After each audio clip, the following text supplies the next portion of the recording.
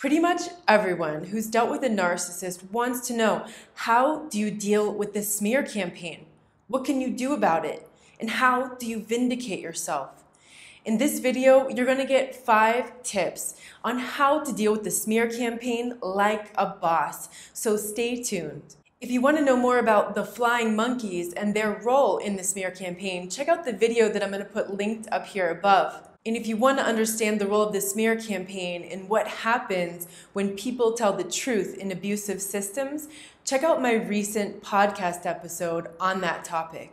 I'm Meredith Miller with Inner Integration, and here are the 5 tips for dealing with the smear campaign like a boss. Number 1, exit the toxic environment. That means going no contact with the narcissist, with the flying monkeys. That means going no contact with all of the mutual contacts that you had with the abusive person. That could be friends, that could be colleagues, that could even be family members. You'll also need to unsubscribe from their reality. So anytime you start thinking about, wondering what they're saying about you, what they're talking about, remind yourself that is not my reality. So you're going to need to practice mental ninja tactics to redirect your mind from indulging in thinking about what they're doing and internalizing all of that distorted reality and distorted perceptions of you, and instead focus on what you actually want to grow in your life.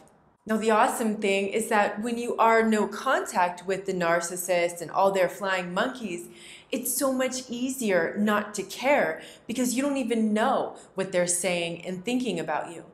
Of course, if you have children with this person, you're going to have to do a modified form of no contact, which means absolutely nothing personal. It's not a personal relationship at all. You're simply talking about the children, and that's it.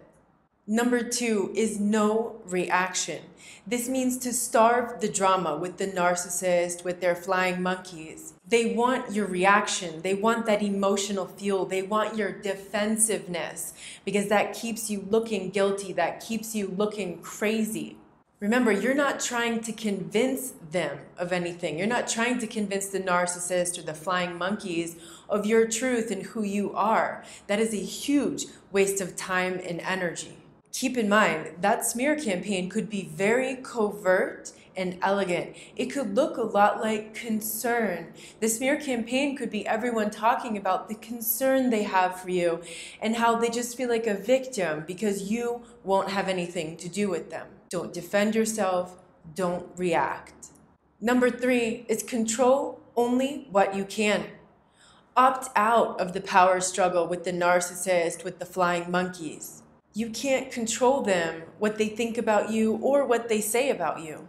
You can only control you, your reaction, and your narrative. Use your own platform to shine as you are. Do you. Be bold and be brave. You're not arguing with the narcissist or their flying monkeys or any of their false accusations. You're simply changing the conversation. Let the public see their mask fall off eventually and their evidence-free conspiracy theories about you. Number 4, if people ask, tell the truth. Now, the truth is not a smear campaign. A smear campaign is slander. It's lies, false accusations, usually launched when you tell the truth or preemptively before you can tell the truth so they can discredit you and no one will believe what you have to say. Telling the truth to your inner circle, to the people in your life, not the mutual friends. Remember, you've got no contact with them.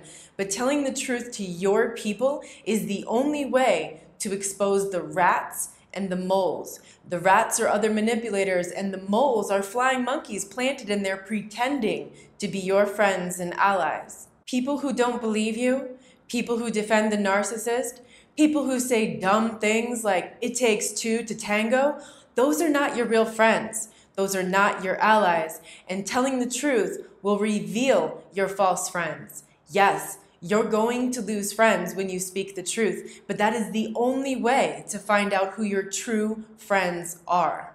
You're not trying to convince anyone. You're simply speaking the truth and observing their reaction. Remember, the narcissist uses the smear campaign to try to stop you from speaking your truth, to try to get you to swallow your truth. So don't just sit around swallowing that truth, because it will make you sick. You've got to talk to some people in your life about it. And when you do, you're going to find out who your true friends and allies are. Number 5, know who you are. This means telling your truth, standing your truth, owning your story. Your story is your internal narrative. When things get confusing because lots of false things are being said about you, you need to own your internal narrative, your story about who you are and what happened. That will help you transmute the self-doubt into self-trust, which is I trust myself. I believe in myself. It will transmute self-diminishing into self-worth. That means I know my worth.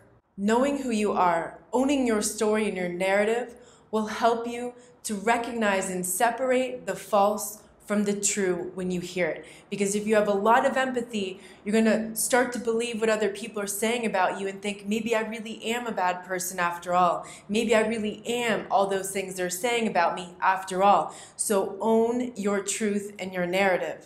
Let them do what they do. Let them say what they say. And you be true to you, because you know who you are.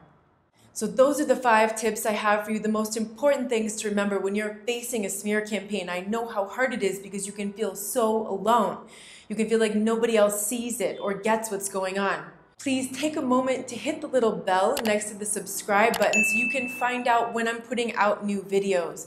I hope something in this video helped you. If it did, please leave me a comment below. If there's some insight, something that you gained after going through the smear campaign in your life that you want to share with other people who are going through the same thing, go ahead and leave that comment below. I'm sending you all a big hug.